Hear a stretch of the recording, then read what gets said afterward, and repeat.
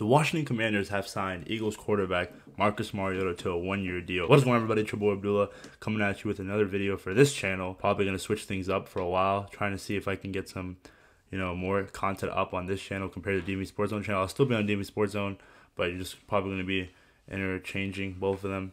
I want to post more and get this channel active.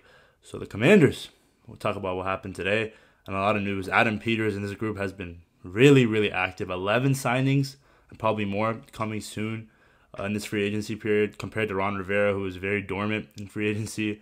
He has been getting active, signing guys like Austin Eckler, also Dante Fowler just recently, the Washington Cowboys, the linebacker from Carolina. So a lot of new guys in the building, and I'm talking about in this video Marcus Mariota. I'm not a big fan of it, I'm not gonna lie. 1 year, $6 million, and I think you can get up to $10 million with incentives. Genuinely, I just feel like Sam is I'd rather have him as a backup than Marcus Mariota. And I guess the connection with him and Brian Johnson in Philly, it does make sense. But the whole idea of Marcus Mariota as a player, I mean, coming out of college, he was great in Oregon, second overall pick. Tennessee was like up and down. And then when he went to, I think it was Oakland or Las Vegas now. And then when he went to Atlanta, we also did the documentary, the quarterback, how he quit on his team mid-season. So that was kind of, I mean, it's kind of iffy to look at now that he's on your favorite team. But no, overall, I think you shouldn't have paid $6 million to a quarterback. Now, if this means that we are drafting Jaden Daniels at 2, considering the fact they have similar play styles, mobile QB, dual threat, hopefully he can learn from Marcus Mariota. Okay, maybe I get it, but I don't think it means that.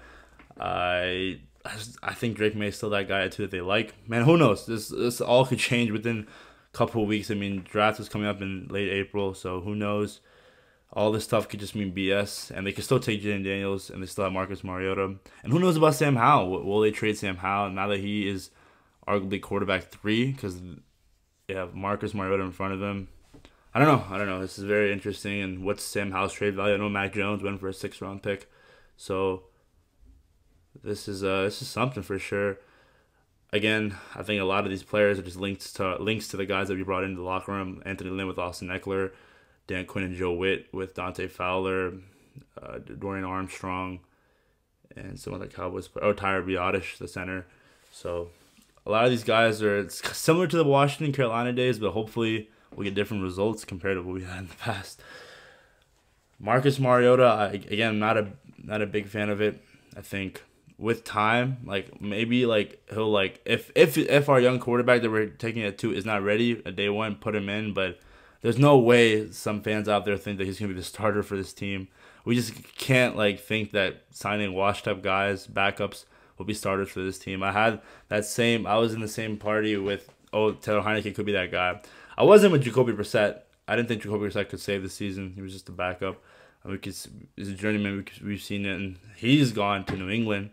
So I guess another reason why to bring up another veteran. But I don't really understand. It's probably the most confusing signings for the Commanders so far as free agency. But I've been happy with the moves so far.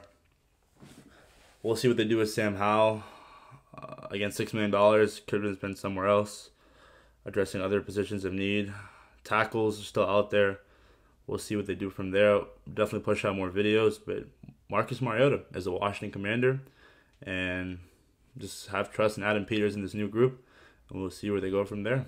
All right, y'all. Head of the Commanders. Make sure to like, comment, subscribe to the channel. Push out more Commanders content out there as possible. Yeah, peace.